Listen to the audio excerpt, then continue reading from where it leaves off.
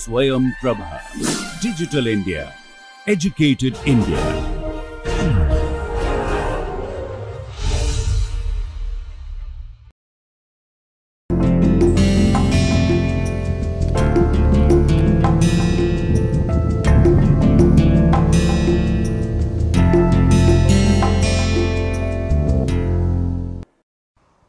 Good evening once again, and once again welcome to this course on convex optimization. In the last lecture I had spoken about how can we surmount the difficulty of non-differentiability, which you can take as a bane or a boon in convex optimization. Possibly convex optimization is richer because of the presence of non-differentiability of convex functions and the fact that optima lies precisely at those points. Now, what I want to reiterate is that we had introduced the notion of a subdifferential of a convex function. So, given a function from Rn to R, the subdifferential is the collection of all V in Rn such that this condition holds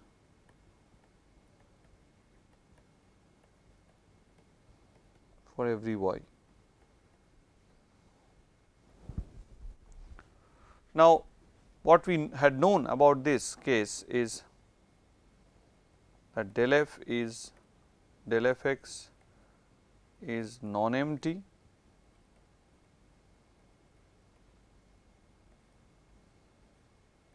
convex and compact,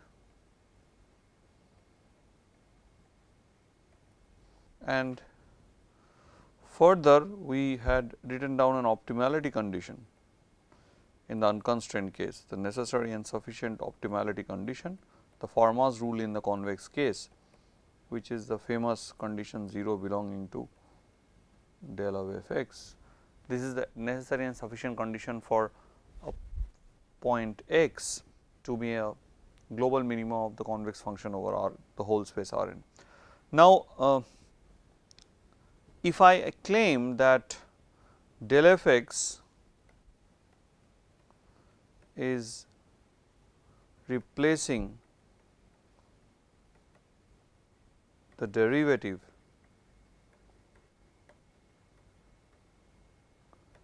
at non-differentiable points, then I need to show that it exhibits a calculus, just like ordinary derivative exhibits a calculus, that if you take the sum of two derivatives, you take the sum of two functions and take the derivative, it is nothing but the derivative of the sum of the individual functions. So, there is also composition of two functions there, and then taking the derivative of that. Whether such rules do work in this case, it is very important to know. Of course, we can give a lot of examples which will come very soon, but it is very important to know at this outset that this mapping, the subdifferential, takes an element x in Rn and puts it into a convex compact set. So, del f symbolically is written as a mapping from Rn to Rn, but it is a special type of mapping. It is called a point to set mapping.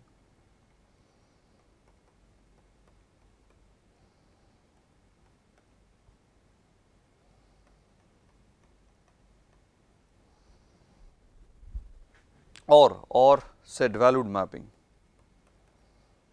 whatever you want to use. Now, remember, so when we are trying to build a calculus for this class, this sort of things, we have to really appreciate the fact that every time we are dealing with sets, we are no longer dealing with numbers or we are no longer dealing with vectors. So, these are sets, and so it is very, very important that we take utmost care when we are talking about sets.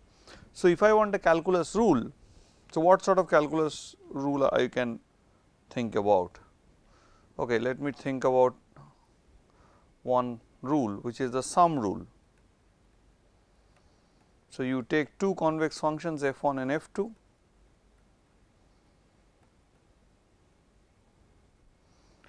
and take their subdifferential at a point x, do you have this rule? Do you have something like this? That is the question.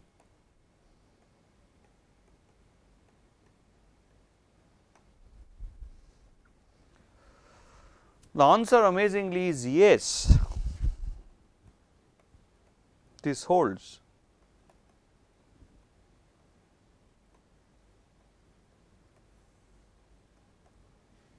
But let me tell you that here this is a set and this is a set. So, if I go back and try to understand this writing,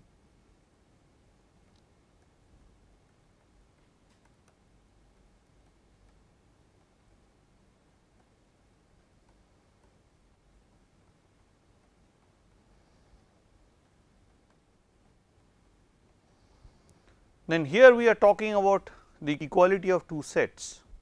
So, here for example, what is the meaning of this set? This set means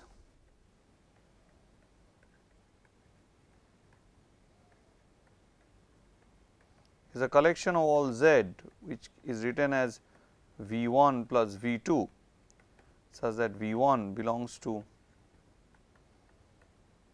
and V2 belongs to del f2x.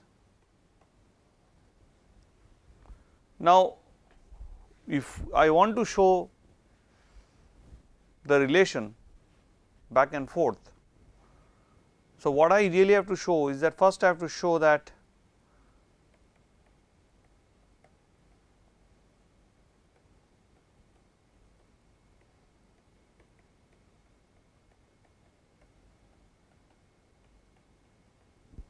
and then of course, I have to show that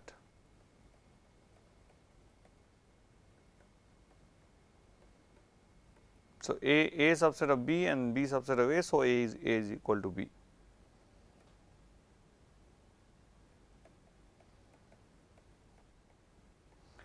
Now, all these are quite easy to, this is quite easy to prove, you have to just write down the definition. This would need a little bit of hard work. See, if I take a V from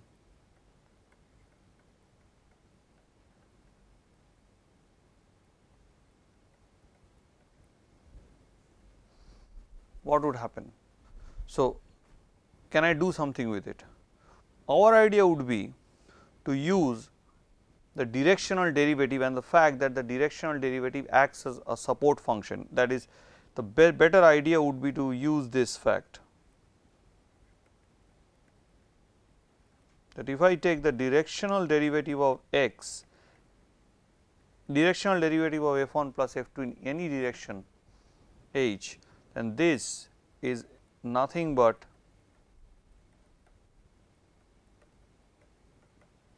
this is a simple calculation which you can easily do.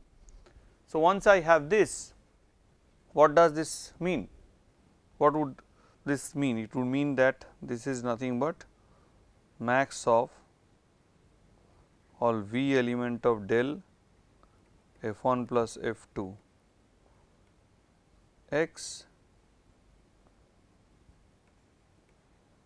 V of h is equal to max of, max because it is a compact set. So, V1 of del f1 x V1 h plus max of, I am just writing down this definition which you, this relation which you already know, we have studied in the last class.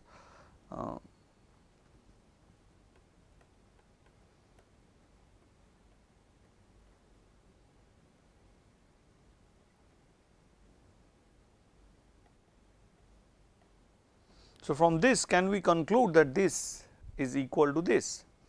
We can actually conclude that, because this fact, in fact one can write this whole thing in a much more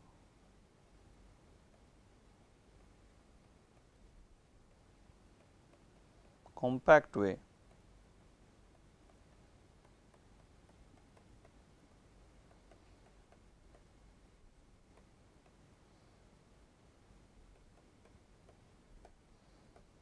or V1 plus V2h, does not matter. So, if the support functions of two sets are equal, so this is called a support function. So, this is called a support function.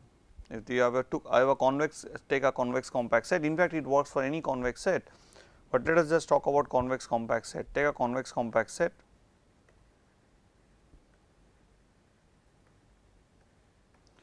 and take this V. So, I am calculating at any, okay, maybe I will remove V and make it look like x. So, I am computing this at any x in Rn. So, how do I compute? I need not write sup or max is the same thing. It will consist of all V element of C such that I want to find the minimum of this problem, the maximum of this function x of V, x is fixed over all V element of C. So, what you can prove is that if you have two convex compact sets and you have this, so what you can prove that if you have convex compact sets, then this is equal to this if and only if C is equal to D. This fact would lead us to conclude this fact, this one.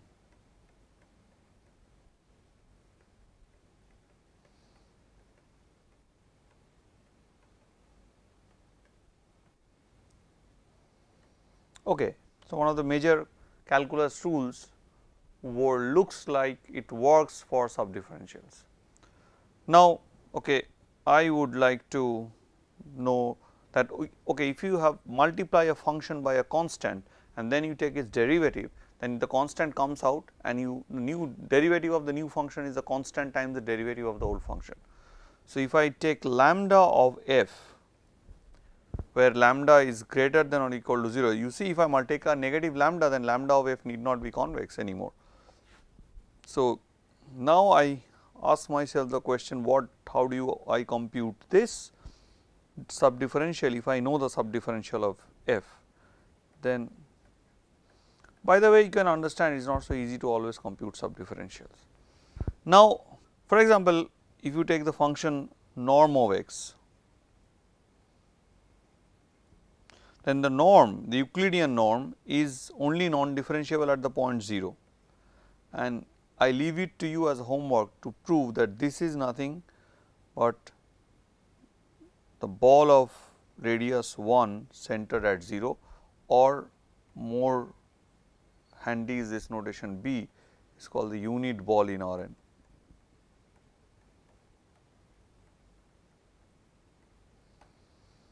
You can also find a composition rule and all sort of stuff, but there is something which actually differentiates convex calculus from the standard ordinary differential calculus, and that is the notion of a max function. That is, here we are going to talk about a convex function given as a maximum of say m other finite valued convex functions. Now, suppose all these are even differentiable, all these convex functions are differentiable.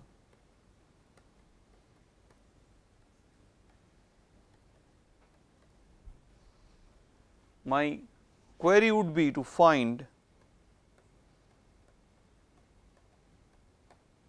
now here is a point where we are absolutely coming into a different paradigm, because whenever you have a function created out of maximization or minimization of some other class of other finite number of functions, then the resulting function is not differentiable in general. So, there is nothing, you cannot define the derivative of grad f, there is no way you can do so. So, if you have these are differentiable convex functions, then this is a convex function, but need not be differentiable. And also I want to emphasize why this function is important, because most of the non-smoothness or non-differentiability in convex optimization and in optimization particular arises not in some arbitrary manner, but in some very ordered fashion by taking maximization or minimization of few functions. For example, if you look at the standard well known example which we had been giving in the last lecture, the absolute value of x when x is r. So, this can be written as max of x and minus x, these two functions. So, this is my f1 x and this is my f2 x. You see, even the most standard well known thing can be expressed as a max function. So, how do I find its subdifferential?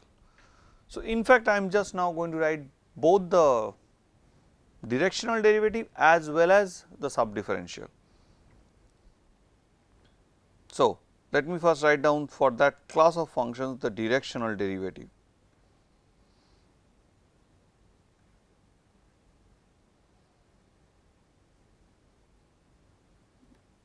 This is max of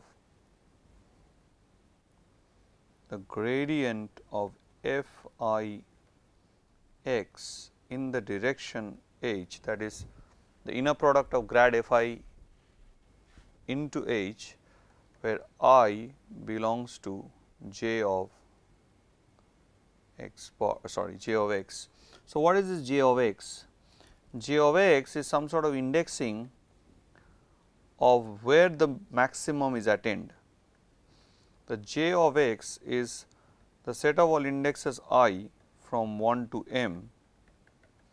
So, among those indexes, find the ones such that f I x is equal to f x, because if you put an x, there would be one function at least for which where the maximum value would be attained, because we just have finite number of functions.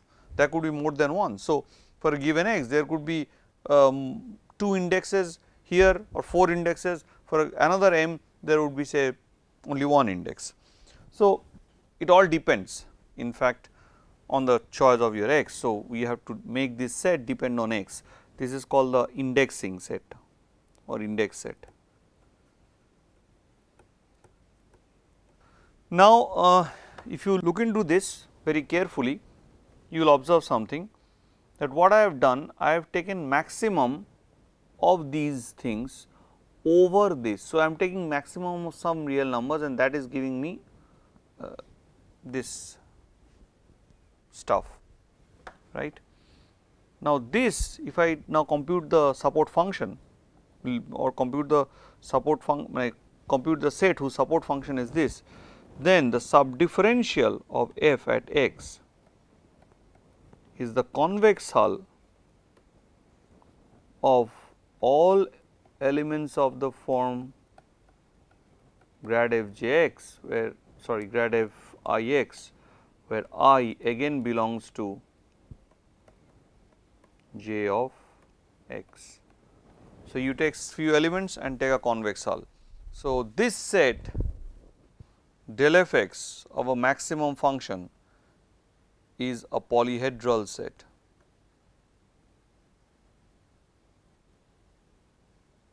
Polyhedral set, which is quite interesting in its own account. So, we will see that how this idea can be used to derive the optimality conditions for a differentiable convex programming problem.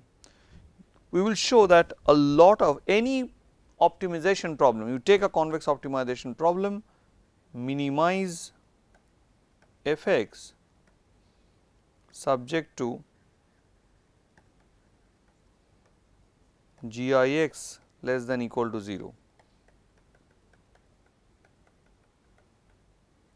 Now, I can always express this problem as a convex optimization problem with only one convex constant.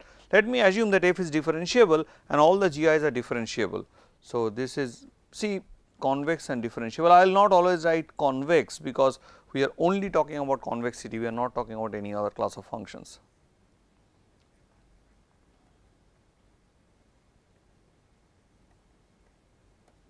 And then you can write this problem is equivalent to minimize f of x subject to g of x less than equal to 0, where g is a single constant, where gx is max of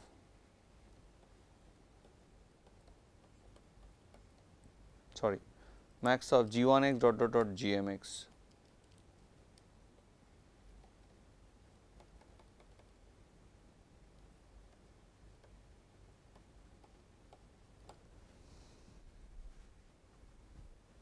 So, you see any convex function with many constants can be written as a convex function with a single constant, but there is one lopsidedness of this whole issue, that you lose differentiability of the constant function. But that does not mean that we have lost everything, because our mathematical structure is very well done, because we already have a clearly done explicit formula of how to compute the subdifferential of this class of functions. So, this sort of function. So, let me go ahead again. We had all now only been talking about convex functions from Rn to R.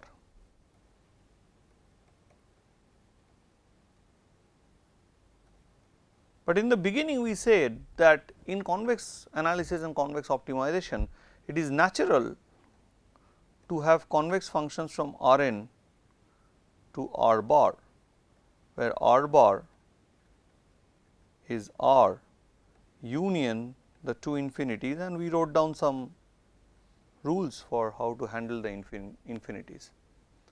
Now, can I define, if I have a convex function of this form, can I define a subdifferential of this function? The answer turns out to be increasingly interesting, and it is yes. So, take f from Rn to R bar and assume f to be proper.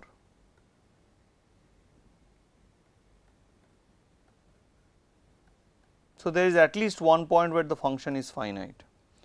So, let x be a point where f is finite. Then del of f x is defined just in the same way.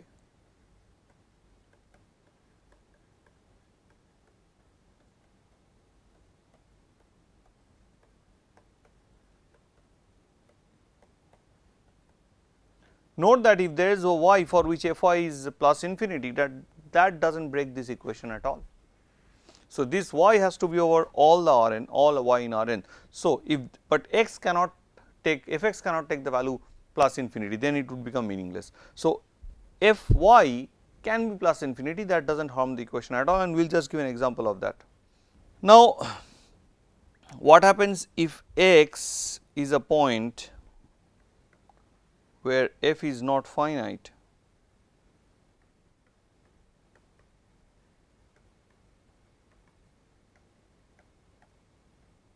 Then del of f x is defined to be the empty set. But there is a word of caution. It does not at all mean that if del of f x, that if f is, that del of f x is non-empty for every point x where f x is finite. No, there are problems where at the point where f is finite, this set becomes empty. So, the story that we had for Rn to R is now you see it is getting complicated. Now, let us do a little bit of example hunting for this class of functions. Now, a very important class of functions in convex optimization is the use of the indicator function of a convex set, which takes on the value 0 if x belongs to C and takes on the value plus infinity if x does not belong to C. We have already mentioned this earlier. Now, this is a convex function from Rn to R, and it is a proper convex function because it does not take the value minus infinity, and over whole of C it takes the value 0, which is a finite number. The question is, what is this? Is something very interesting. So, del of del C x here is a set of all v such that v into y minus x is less than equal to 0 for all y element of Rn, sorry, all y element of C. Now, how do you prove this? This proof is quite simple, because if I write down del C y minus del C x, you see x has to be in C, because otherwise it is not finite. So, if x is in C, this is always 0, and here it is either 0 or infinity. So, suppose y is such, y is not in C, then del C y minus del C x is nothing but plus infinity, which is greater than v times y minus x for all v in Rn. So, whatever v you take, this is anyway true, because this is a number and this is obviously less than plus infinity. Now, if y is not, if y is now in C, then del C y minus del C x is equal to 0, and any v which has to be a subgradient has to satisfy this.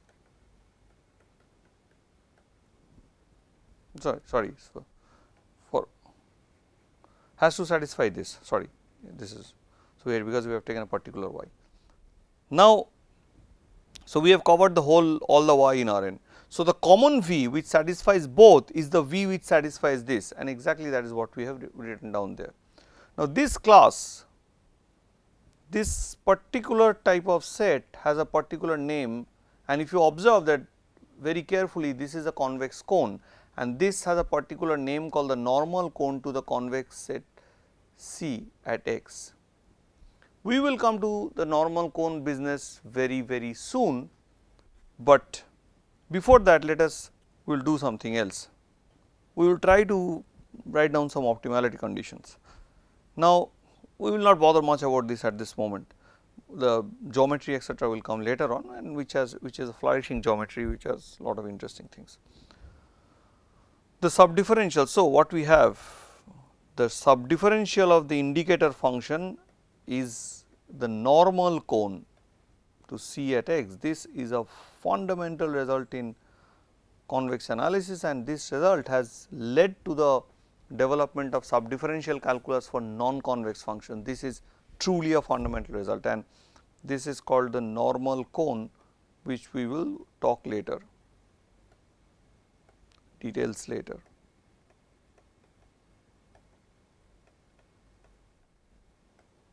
Now, okay, you will again come and ask me a very important question. Okay, now you have defined subdifferential for a class of functions which is extended valued. Now, can you give an example where the function is finite at those points, but does not have a derivative at the, does not have a subdifferential at that point, in the sense that the subdifferential is empty at that point. So, that is the example that we will show. Now, let us look at this function f x is minus root over 1 minus x square when x is lying between minus 1 and plus 1. So, x is obviously in R in this case, and it is plus infinity if it is outside. Now, this function is a convex function. This you can try to sketch the graph in MATLAB homework. You sketch the graph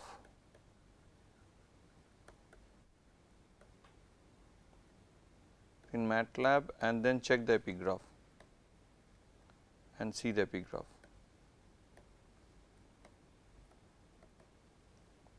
Also,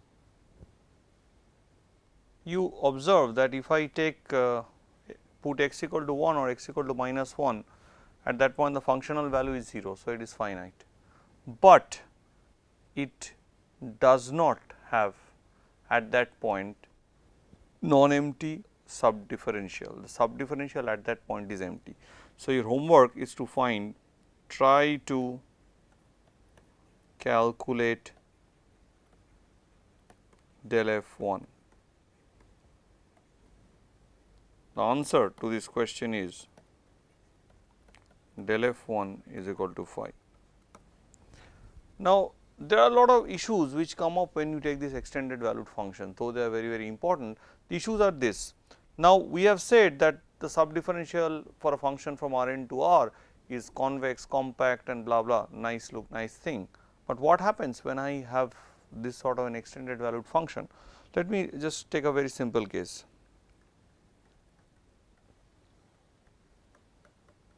So, f x is equal to 0 if x is 0 is equal to plus infinity, otherwise.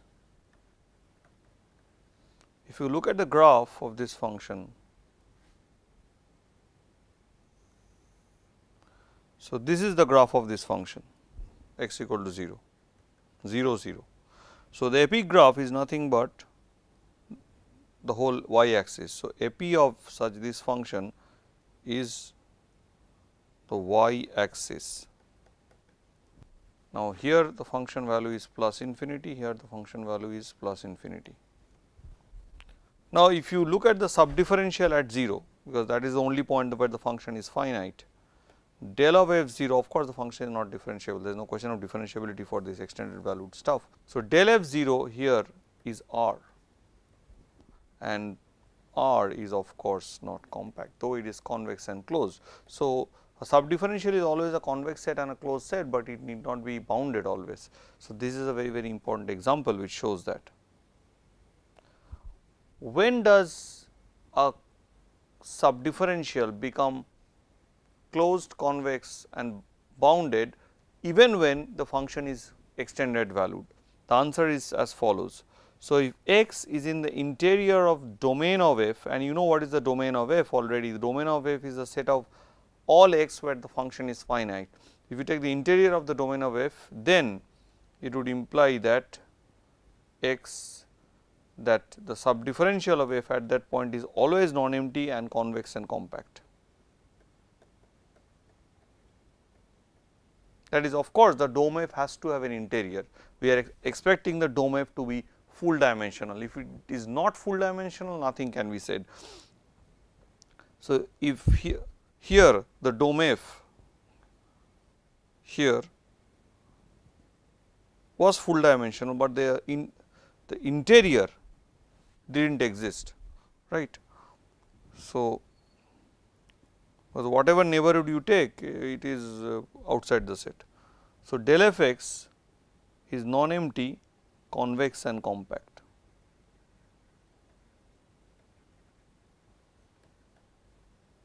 Okay. You will now ask me a question, okay, take the function from Rn to R, go to a simple case. Of course, many optimization problems would be of this class. Now, if f is differentiable at x,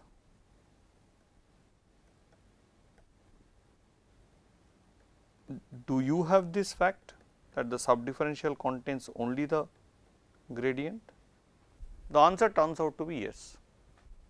The sub-differential has only the gradient, and that is why the sub-differential idea is a true generalization. You know, if one might ask, why can't you have some other idea to define something which can imitate the derivative, but other ideas like using the notion of weak derivative from distributions did not work well, and it is the intrinsic property of the epigraph, which is a convex set, came into being, that that at the point of non-differentiability of a convex function, the epigraph has a infinite number of supporting hyperplanes, and that is a fundamental idea that builds into the making of the sub-differential.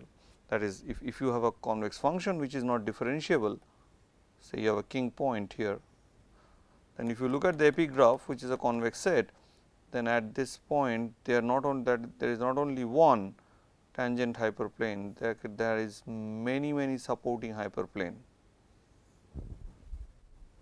So, this is the fundamental idea that is built in, that this is just a convex way of bringing in the fact that slope of the tangent is a derivative. That is brought in through the convex language, which is the language of the supporting hyperplanes, and which brings us to a set rather than just a vector, which is a curious and important point. Now, suppose I have a point where the function is differentiable, so suppose it is x, then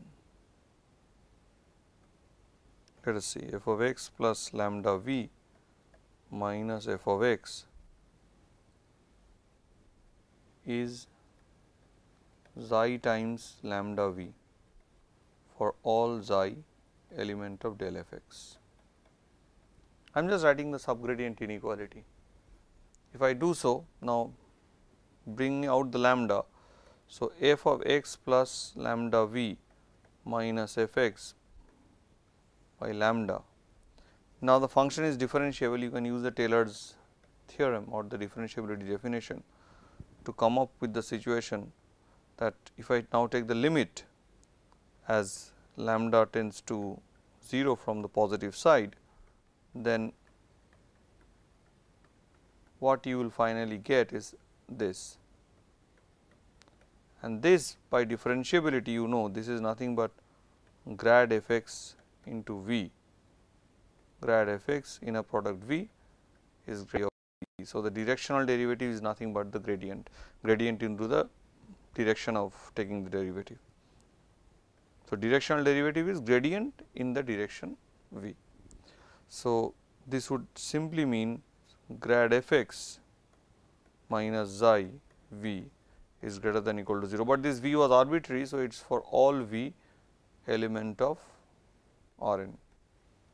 So, now what we are getting that I am having a linear function which is non-negative everywhere, it cannot happen. So, which it cannot happen unless grad f x minus xi is equal to 0. See, you have a v. So, you could take xi minus grad f x as one of those v's and put it here to get the norm of grad f x minus xi whole square less than 0. So, grad f x would be xi.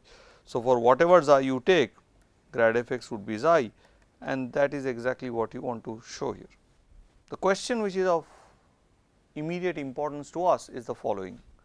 Now, if you have two functions proper f 1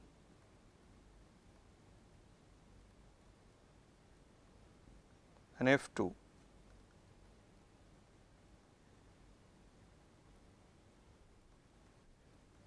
proper and convex, proper, convex, and we will add a little bit of thing. It is lower semi continuous, LSC. I hope all of you, lower semi continuous means that the epigraph of these two functions are closed. The epigraph is a closed set, that is the meaning of lower semi continuity. It is an if and only if condition. It is something beyond continuity. We have already known that if a function is from R n to R, if it is a convex function, it is always continuous, but if it is from R n to R bar, we lose continuity because of this adding these infinities, but we have something more which is lower semi continuity, because continuity cannot be, this lower semi continuity can be characterized by epigraph. So, even if continuity is lost at the boundary of the domain, but still we can have lower semi continuity. So, if I have this and if I have the following result, which is extremely important, that I will consider that my domain of f 1 and domain of f 2 are full dimensional sets, in the sense that they have interiors, they are nice sets. Suppose interior of the domain of f 1 intersection interior of the domain of f 2 is not equal to phi, then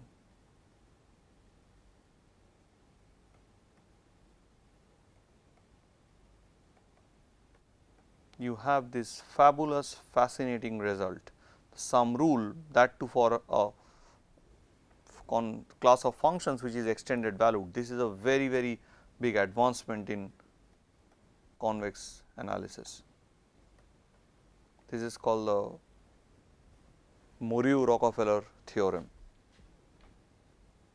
Both of them one of the greatest convex analysts and optimizers of our time. He is a French, he is an American. Rockefeller is famous for his book Convex Analysis. He is mostly worked in mechanics. Moreu, Jean-Jacques Moreu from France, and Rockefeller from Montpellier actually in France, and Rockefeller was in Washington, Seattle, and still is. Okay, this is one thing. Another is that you can do it like this. Now, suppose there exists an x in, so this is one condition under which this is true. I am giving you another condition. Suppose there exists x in dome of F1 intersection dome of F2, where F1 or F2 does not matter, where F1 is continuous,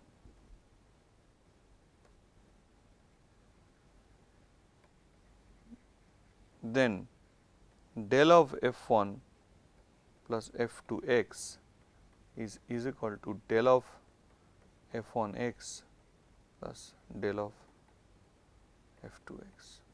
So, this is again a fabulous result. So, now what is the use of such a result? Why we are so interested in these extended valued convex functions and what we want to do with it?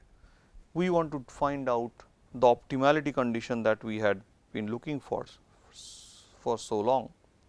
What have we been doing? We have been looking into this aspect. We have been looking into this following fact, that I have a convex function f x to be minimized and x is belonging to C. I want to find a necessary and sufficient optimality condition when f is no longer differentiable.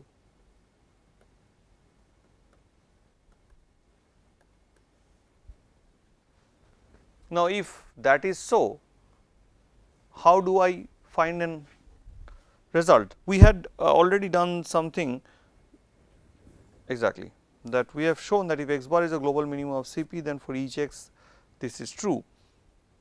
Of course, if this holds, then x bar is also a global minimum of Cp. So, then what we can do is that this Cp, then this holds, and this result, the converse is also true.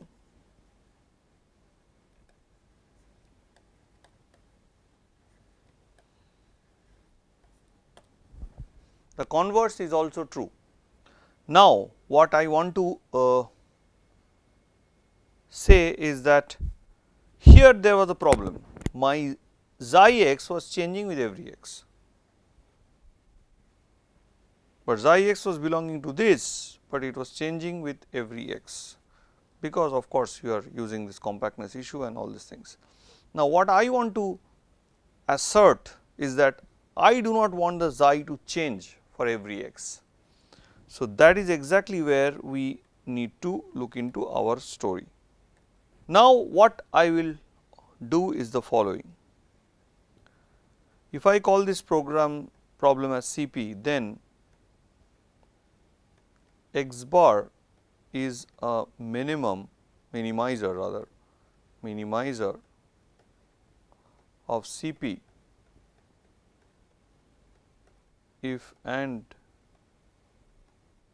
only if x bar is also a minimizer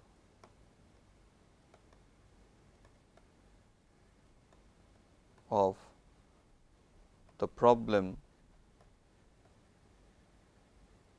mean of f plus this is the problem over x element of the whole Rn. So, now we are talking about the extended valued function. you can prove this very easily. This is homework, this is too easy to prove. You might ask, okay, what is the big deal then? Of course, x has to be in C naturally, and so what is the very big deal? Okay, this happens. So, how do you get an optimality condition? This is as follows. If f is proper, if f is a proper convex function, then x bar is a global mean. Of course, x bar has to be a global mean, means f of x bar is finite, otherwise it has no meaning.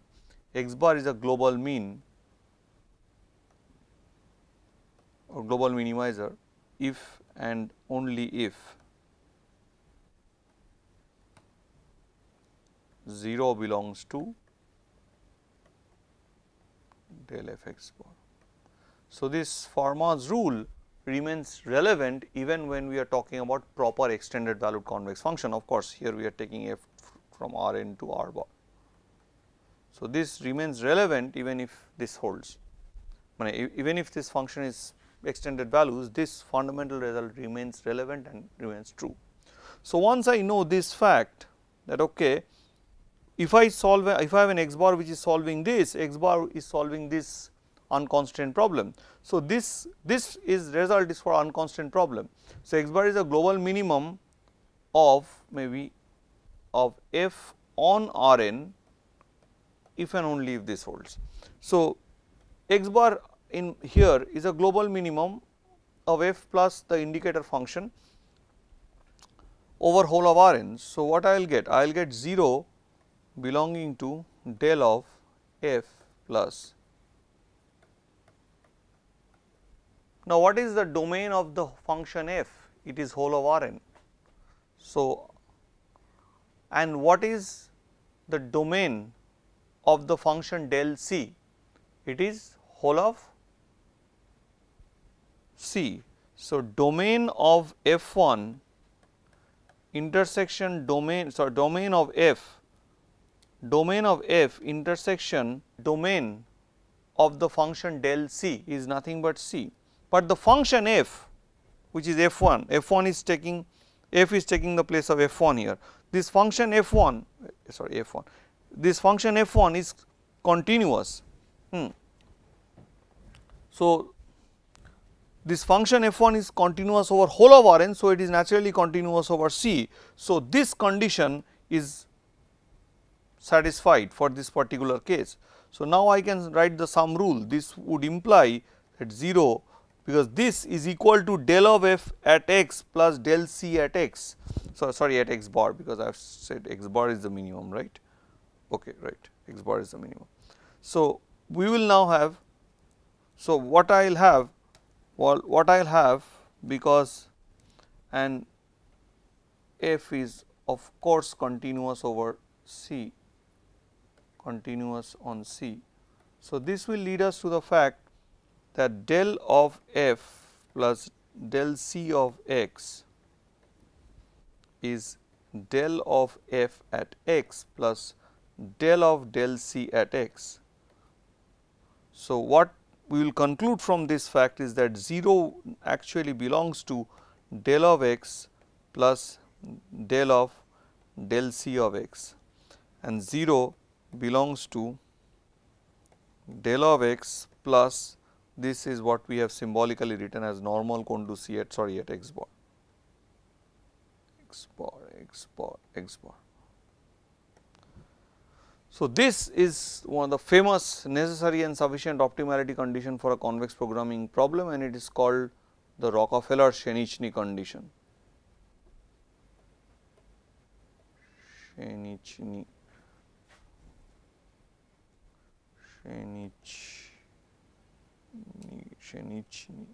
it's Russian Shenichny condition. Now, observe what I have from here. This says that this implies that there must exist a V in del f x such that minus of V must belong to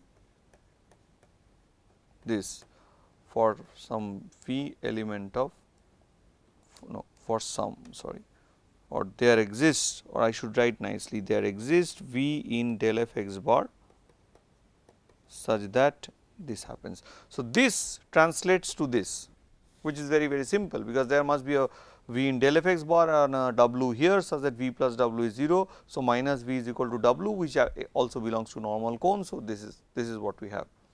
So, what does this mean? It means there exists V in del f x bar such that minus V into x minus x bar, because that is the definition of the normal cone, which is same as of course the del of this, and you have already seen what is the formula. So, for all x in C. So, now we have improved upon our initial understanding, initial optimality condition. We have improved and showed that I can have a fixed V which will work for all the x's. So, I will have a fixed V such that V into x minus x bar is greater than or equal to 0 for all x. So, the Rockefeller-Shenistny condition can be written down. So, we have strengthened the optimality condition which we have done in the last lecture. So, with this we stop our lecture today, and then in tomorrow's class we go into some more relevant issues in convex optimization and convex analysis called the conjugate of a convex function, and that has deep links with optimality and the optima itself, and we should explore this, because this conjugate convex function would help us in many ways as we will go along. So, for today let me tell you a good night and thank you very much.